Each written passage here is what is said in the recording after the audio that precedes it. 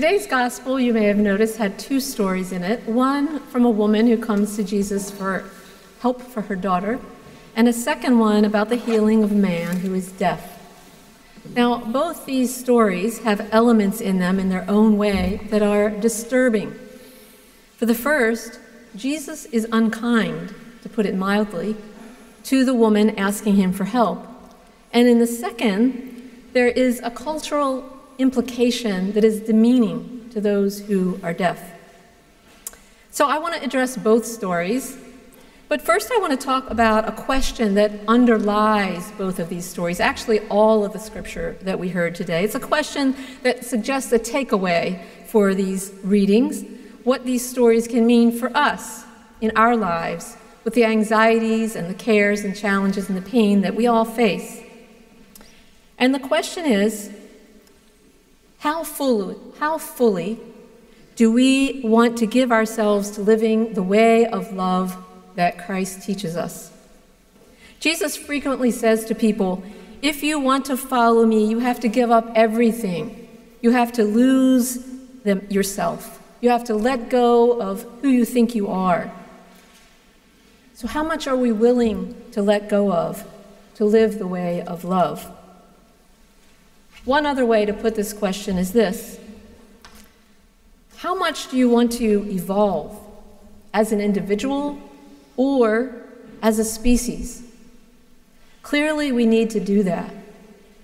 The state of affairs in which we all collectively find ourselves now points to the dire need of humans to become more conscious, more loving, more open to one another, more open to see each other, each person with love, as we would see a newborn baby, as precious and vulnerable and good, and in need of feeling connected with one another, because when we're connected, we're in the truth of ourselves.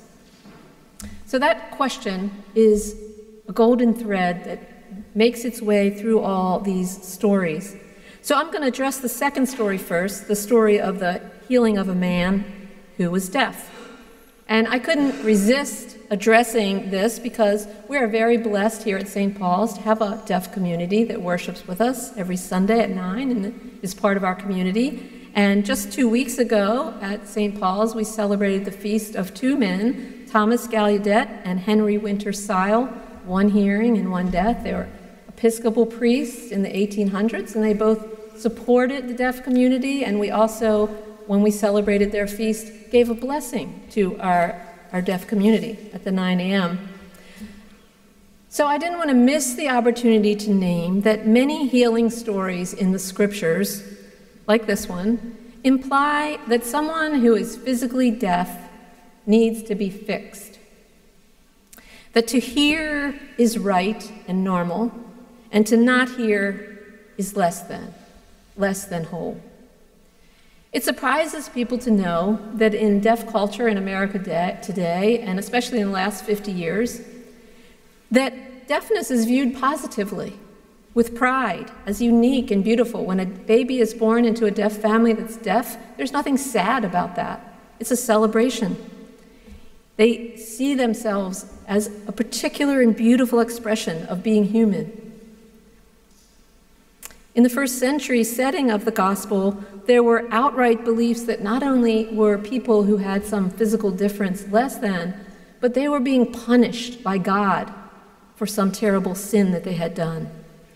And this was true of anybody who was physically diverse in any way. These beliefs are widespread across time and in our human conditioning. Sometimes they're blatant, but more often in society and in ourselves, they're subtle and unseen. And these subtle beliefs diminish our joy of being able to see each person, all people, as God sees them, as precious and beloved and perfect. In the realm of God, in the realm of love, no one needs to be ashamed of who they are, of how they were created, of what particular diverse expression of God that they are. In asking ourselves, how fully do we want to live into the way of love, we might ask, if we're willing to notice any subtle or blatant negative ways that we view others because of how they look or some manner of diversity, to catch ourselves in it, to contemplate it, to hold ourselves accountable to it. And even the subtle ways that we view ourselves sometimes, judging ourselves for how we look, for who we are, for how we were uniquely created. We might pray to see as God sees us. Paddy Ladd, who is a British scholar and author who's also deaf, said of deaf culture, "We celebrate our proud history, our arts, and our cultures. We celebrate our survival. We remember that many of us and our ancestors have suffered at the hands of those who believed we should not be here. We are here to remember them, to pledge to fight to end that oppression now for all the world's deaf children and the others still to come." We can apply Paddy's sentiment to ourselves, to notice and hold ourselves accountable for all manner of oppressive thoughts about others that may hold our hearts captive when they arise in us. In the other story in today's gospel, a woman asked Jesus to heal her daughter. And Jesus dismissively responds, "It's not fair to take the children's food and throw it to the dogs." This is shocking coming from Jesus. If you didn't catch the gist, by children, he is referring to the Jews as the chosen children of God, and by dogs, he is referring to her, the woman. He is telling this desperate mother that his mission is for the Jews alone. We are quite right to feel disturbed and shocked by these insulting words from Jesus. But maybe this disturbance and shock serves a purpose, cracking us open and awakening our heart's attention. It's not a coincidence that the passage right before this in Mark, the one that we heard last week, is Jesus warning about hypocrisy. He quotes Isaiah saying, "People honor me with their lips, but their hearts are far from me." And in this passage that follows that, we see hypocrisy, not in Jesus' followers, not in other people, but in Jesus.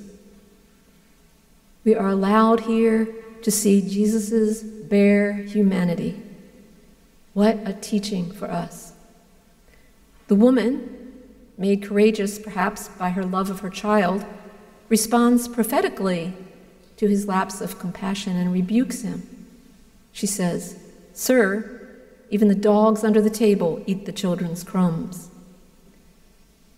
And Jesus snaps back into clarity, into the divine aspect of his heart and being. He says that her daughter is already healed. The woman has opened him up. Isn't it ironic that when Jesus next pronounces the healing on the deaf man, he says, "Be opened"? This is the healing we all need. Not to be fixed from the diverse expression of God that we are, not to belong to one exclusive group over another, not to be a picture of so-called perfection, like we see in the glossy pages of advertising, but to be open and to see for ourselves the belovedness of every single one, including ourselves. And if Jesus, in his humanity, can lose sight of that belovedness, so can we. So we can take heart and have courage. We can be deeply touched by the humility of the teacher to let his vulnerability be seen. And the profound encouragement here is to be humble enough, to be brave enough, to look for it in ourselves, to see it, to admit it, and to snap back into clarity, to call ourselves back from our mistakes, to open our hearts and our minds and our eyes to the places of hypocrisy in ourselves, and to then remember the divine that is planted in our hearts. How fully Do we want to live into the way of love that Christ teaches? We are capable of this. We have the gifts already to do this. And we have the deep compassion and understanding of God, of Jesus Christ, who experienced humanity with us, who came down into the weeds of human fallibility and confusion with us to support us in freely choosing love. We have the full support of divine grace. So may we all choose the humility and courage to be opened, to be radically changed, and to let our souls and our species evolve, and to walk in the power and joy of love.